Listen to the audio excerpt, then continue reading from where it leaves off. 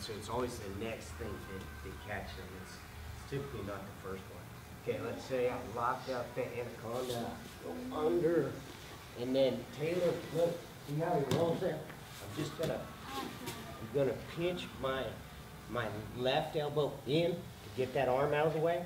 Now my job is to get my left leg over his back. So all I have to do is knee slide with my right knee. And then it's locked up, and once you get there, if you have a good grip, it's gonna be it's over. So here, stretch them out, drop down, I go under, I go there, just pinching here, and then that's it. So you just kind of pull and guard as they go.